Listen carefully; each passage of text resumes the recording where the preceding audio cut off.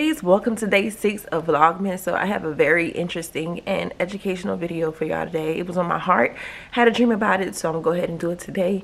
I'm going back on the infertility side, trying to help you ladies get pregnant and also help you with your diet and what to eat in order to conceive. Excuse my face, I'm actually doing my skincare routine that I used to do before I got pregnant, because when I got pregnant I noticed breakouts and skin discoloration. But call me crazy, but I can already see a difference in my skin just from my routine last night. So I guess the coconut oil and vitamin oil that I put on last night really did help, and I just did a mild wash this morning, added some more coconut oil and vitamin oil, and I can really see, like, because before my skin, you can see like in my pores almost, but my skin is just, it's getting there. I don't think I'm gonna have to do this journey long. So okay, so let me tell y'all what's gonna happen today. I'm getting ready to go to Publix.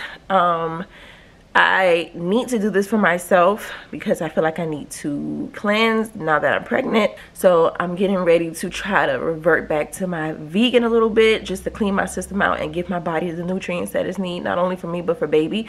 So the foods and the fruits that I'm getting ready to pick up will definitely be the fruits and vegetables that you will need in order to conceive. These are the things that I use every day, and there's one specific not dish, but juice that I'm getting ready to make. I always used to talk about my alkaline juice. It tastes like regular juice that you buy from the store, and you could purchase agave, but I'm gonna show you all of that when we get to Publix. Get your grocery list together. As I go through the items, I'll explain what they're good for and how they are alkaline, and basically give you an alkaline list of the fruits that you need. Every fruits and vegetables that I'll be picking up today is very high in alkaline, which is what your body needs in order to feed and heal your reproductive system, PCOS, endometriosis, blocked tubes. I don't care what your issue is. The foods that I'm getting ready to pick up will help you be able to conceive your baby. So stick around, let's go shopping.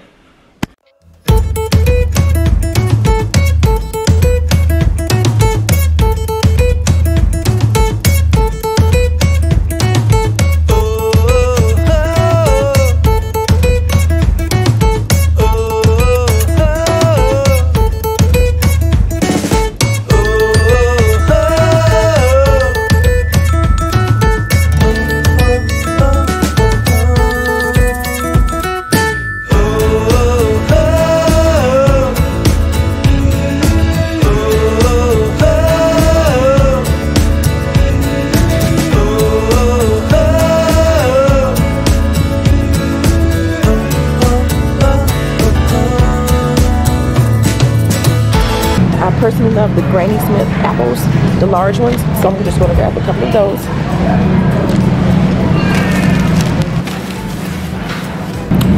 You would definitely want to get one pineapple. Pineapples are very high in alkaline. I actually use this for my juice as well, and also it helps with implantation.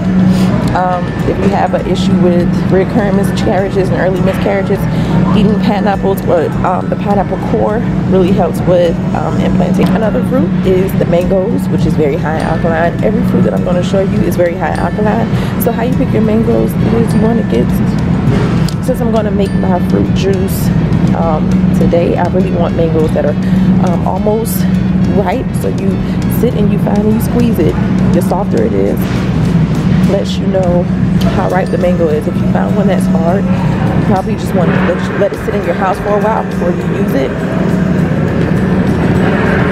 So I'm going to find one that's almost ripe to be able to put into the fruit juice. And these are all pretty firm. Okay, this one's soft.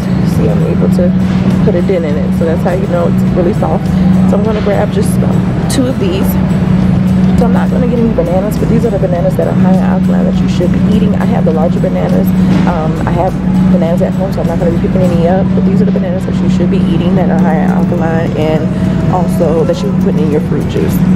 There's a squash that I was mentioning. You can buy them in the pack, or you can actually buy them separately. I usually buy them separately. Here's the zucchini in the pack, or you can just purchase them separately. These are also high in alkaline, and for those with blocked tubes, you can also put ginger in your juices. Just scrape the ginger and put it in your juices. If you know, ginger helps unblock tubes. and eat unwanted enzymes, so it will definitely dissolve your scar tissue that are blocking your tube. So you definitely want to have ginger on your grocery list when you go to shop for your alkaline list. Asparagus is another vegetable that are very high in alkaline. Moving on to the strawberries. All berries are very high in alkaline. I eat these just for a snack, and I also put these in my fruit juice. So any berries, strawberries, blueberries,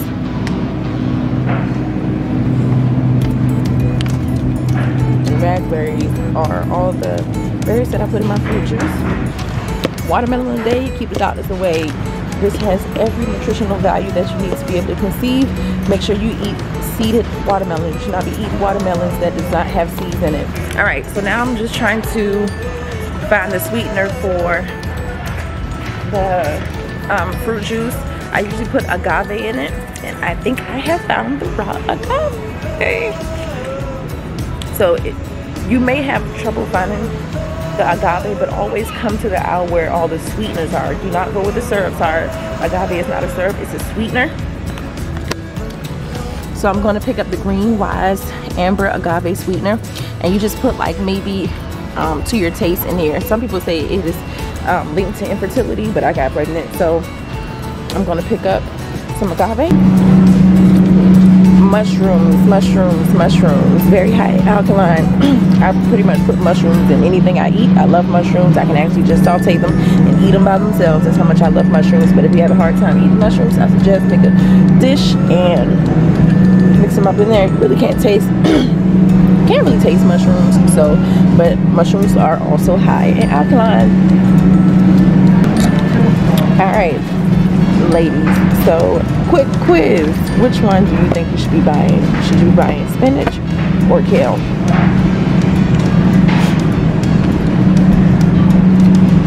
Alright, fact, my melanated women, you should not be eating spinach.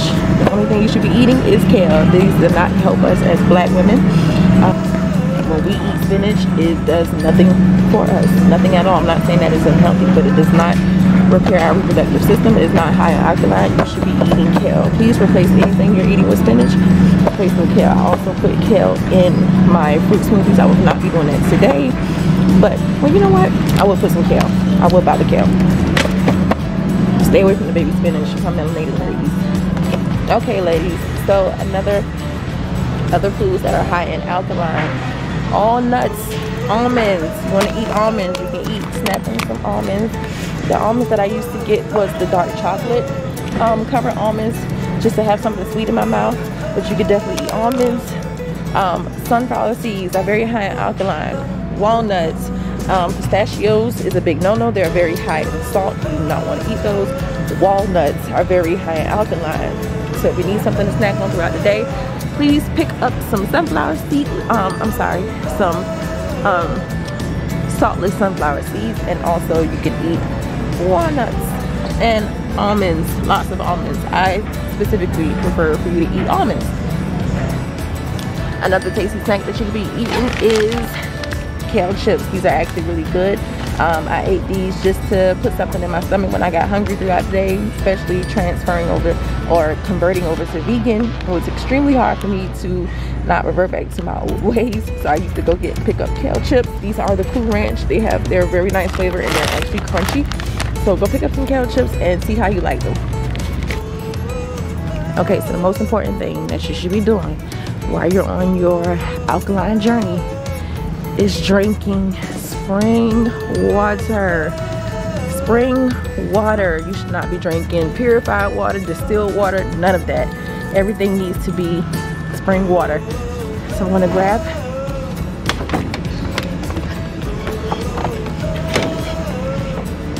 this.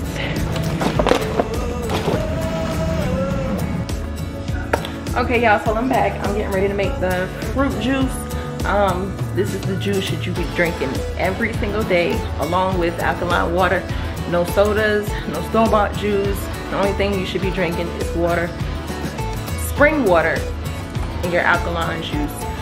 You don't have to drink this juice you know, 2 or 3 times a day. You could actually use this as a meal replacement and just drink it in the morning, and then drink your alkaline water throughout the day. And then when you get home for dinner, you can drink this juice along with your meal. The water I'll be using is from Zephyrhills. I get this water because it's convenient with the nozzle. I have my Ninja food processor and blender.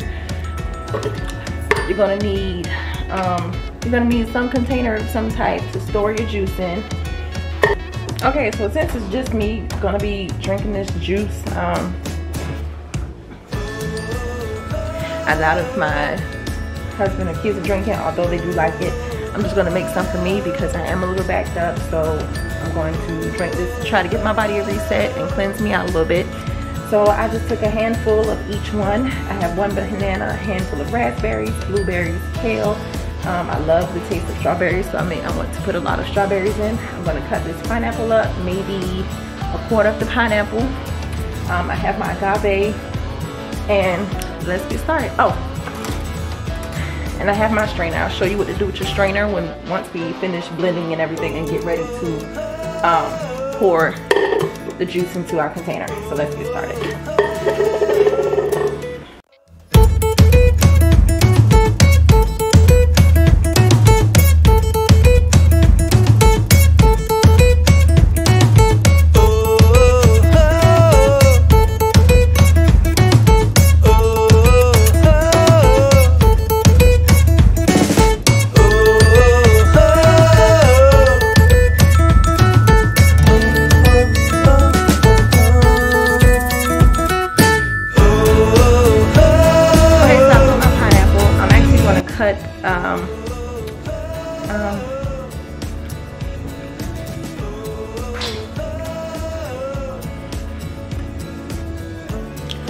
So I cut my pineapple. This is how thick it is. I'm actually just going to leave the core in, and especially if you're trying to conceive, you want to leave this core because this core contains bromelain, which helps with implantation and giving you a sticky baby. So let's go ahead and put all the ingredients into the blender.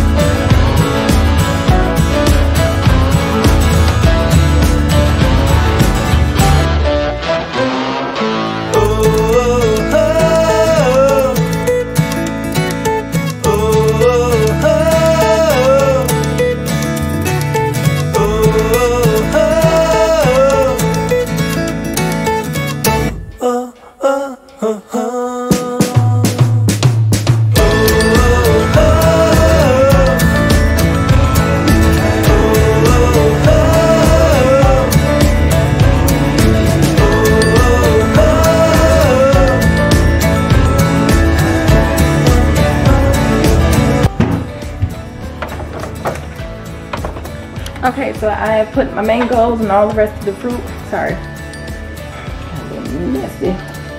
Okay, so I put all my mangoes and, well, my mango and the rest of the fruit into the blender. I'm going to fill this cup up with spring water, my Zephyrhills spring water. Put it up to about 1,000 milliliters and go ahead and blend it.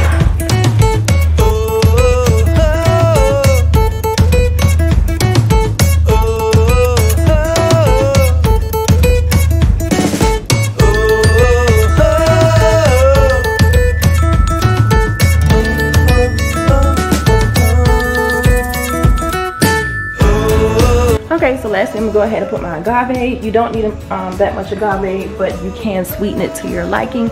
I'm just going to go off the top of my head of how much I usually do. You can do maybe like 2 or 3 tablespoons, but I just pour it until I feel like it's enough, but it's totally up to you. You don't want to make it too sweet because you're not gonna be able to taste the fruit, so.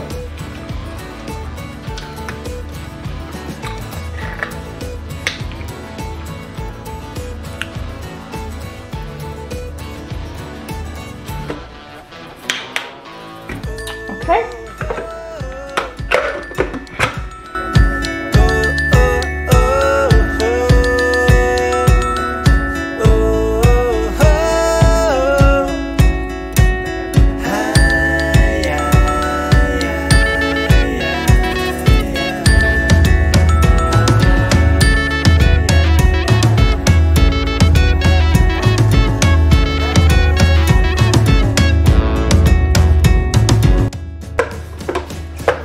All right, this is done.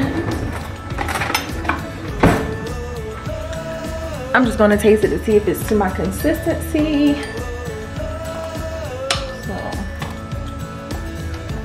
this is okay with me. And I'm just going to taste it. It is really good.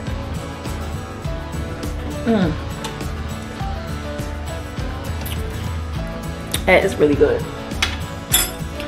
That's really good. And you can put ice in here to make it a smoothie too.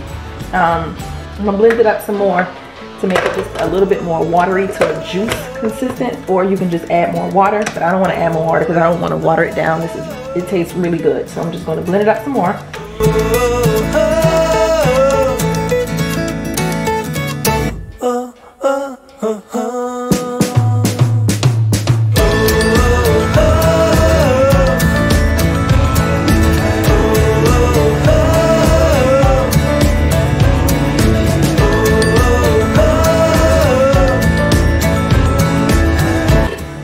Okay, so it's finished blending and I think it's okay. Okay, so it's a little bit more watery. Again, if you think it's too thick, you can always add more water, or if you just want to go ahead and make it into a smoothie, add ice. But I love my juice like this. So you see it has all these particles in here. We're gonna try to get rid of as much particles as we can.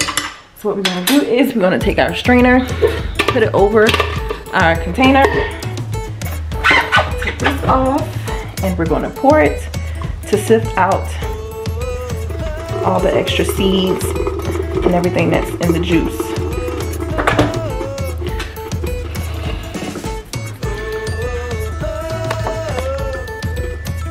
I just like to put my spoon around so I can kind of sift through it.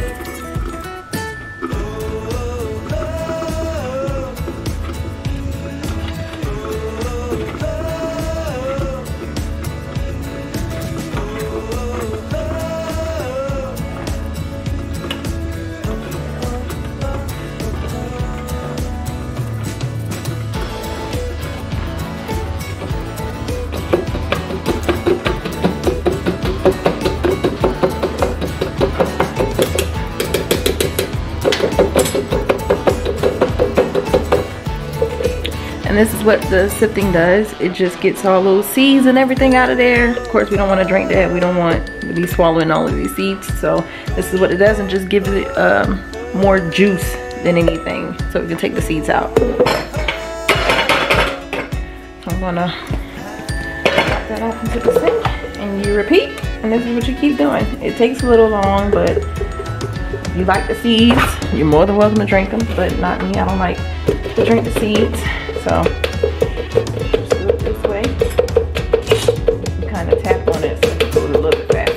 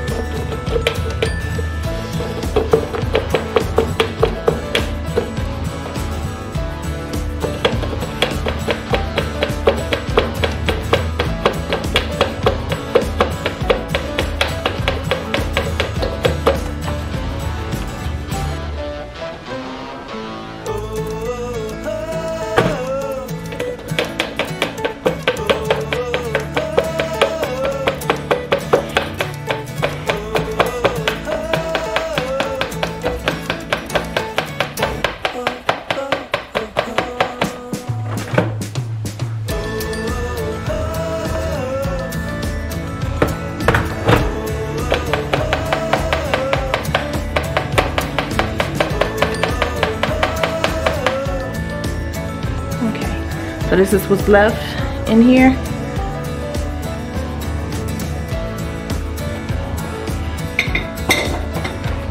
And I'm just gonna put some ice in here and drink up. Well, I'm gonna put ice in my cup, not in this. Okay, so I'm gonna go ahead and pour my juice. Ooh. And I usually drink this out of a straw, but I don't have a straw, but I'm gonna taste it. It's good. It's a little thick, but I didn't want to put any more water in it because I don't want to water it down and not be able to taste the fruits. This is really good.